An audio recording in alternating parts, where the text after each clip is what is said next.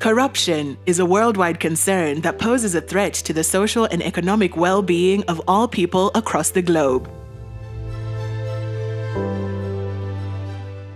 For this reason, the United Nations General Assembly adopted the UN Convention Against Corruption on 31st October 2003.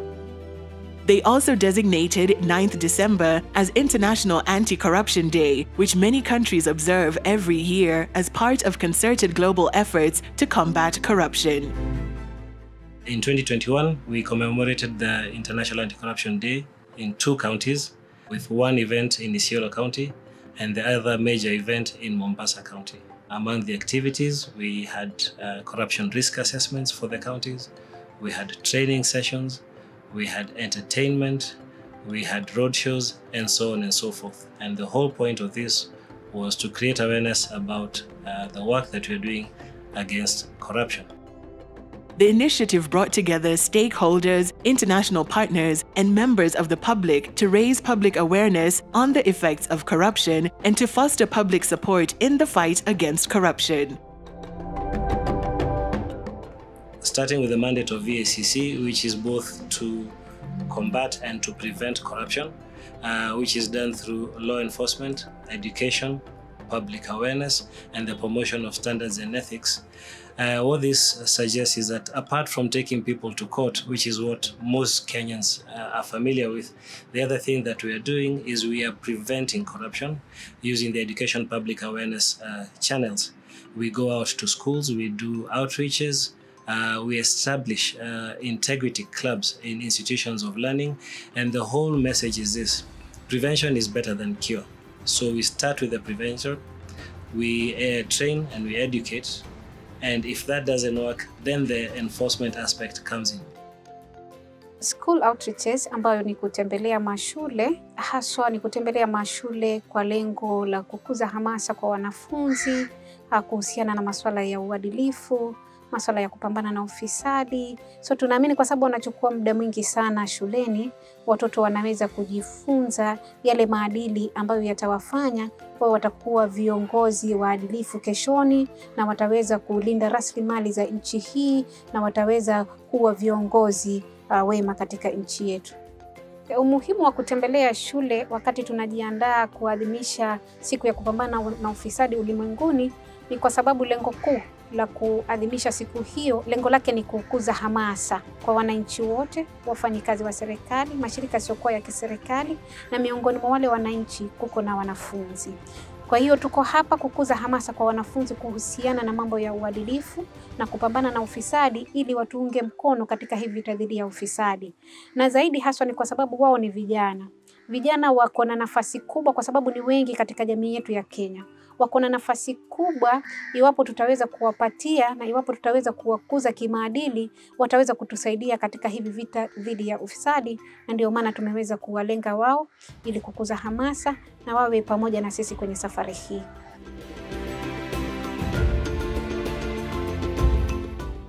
We have 2 major roles that EACC plays within the regional office. Number 1 is enforcement. And number 2, we have got preventive aspects where we have got disruption, we have education, training and public awareness, as well as giving advisories to both the county government and national government departments that are within this region.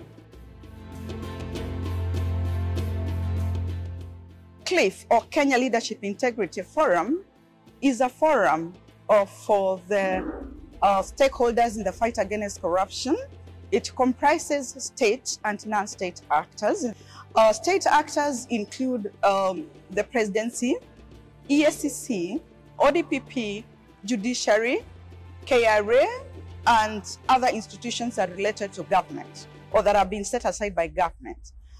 Non-state actors include those organizations like private sector, the faith sector, the civil society, and other such organizations. The campaign makes Kenyans understand really what is corruption, the types of corruption, how corruption manifests itself, the negative effects corruption has on our daily lives, but most important, the actions citizens should take to fight and prevent corruption. And what we have done to reach the ordinary members of the public where they stay, we have established campaign networks in the counties. Once we get those nominees, we train them on corruption and how they can disseminate the information so that then we can be able to get the members of public on board in the fight against corruption, to actively participate in the fight against corruption. From the perspective of the EACC, the first thing that you need to do is abstain from corruption. The second thing that you need to do is report incidents of corruption whenever they occur. But the third one, which I think is possibly the most important, is to reject corruption by rejecting bad leadership. So we're encouraging Kenyans to vote leaders with integrity.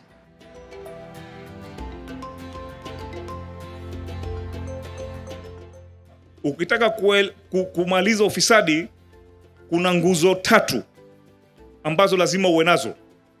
Nguzo ya kwanza, uwe na jamii ambayo inafuata sheria. Jamii ambayo inafuata sheria na inatii sheria. Pengo la pili ambalo ni muhimu tujue katika kupigana na ufisadi ni siasa ya nchi. Ukiwa siasa ya nchi ni kuwa nikiwa na pesa nitahongana, nitakuwa mbunge, nitakuwa MCA, yule mbunge si mjinga. Akitumia milioni 5 akiingia bunge, ana agenda yake. Agenda ya kwanza ni kurudisha zile pesa zake alizotumia. Agenda ya pili ni kuiba, ndo next election awe na pesa kukuhonga tena wewe.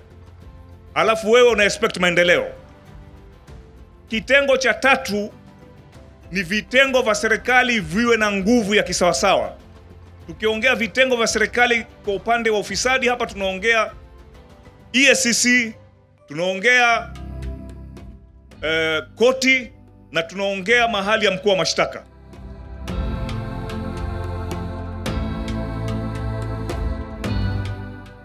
The impact and the quick outcomes, we can see them because we can see the enthusiasm in wananchi, and they're making a commitment to do something within their own power. For example, we had a conversation where wananchi said now they are aware that the ballot they have is very powerful and can determine the kind of leadership they will get come 2022. So those are some of the quick outcomes we are seeing, empowered wananchi who are now gaining courage to say something about corruption, to say something about what they can do to fight corruption and what they can do to ensure that they have leaders who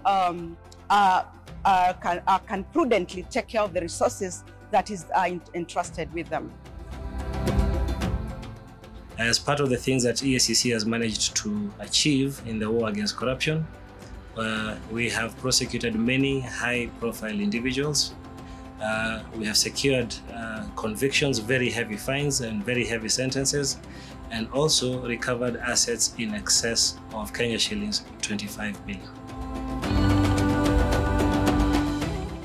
Kwa hivyo tunasema katika mambo ya kupambana na ufisadi, sisi kama vitengo vya serikali tutafanya kazi yetu, japokuwa tuko na changamoto kadhaa. Kwa upande wenu nyinyi wananchi, siasa muiangalie ni siasa aina gani mnaifuatilia.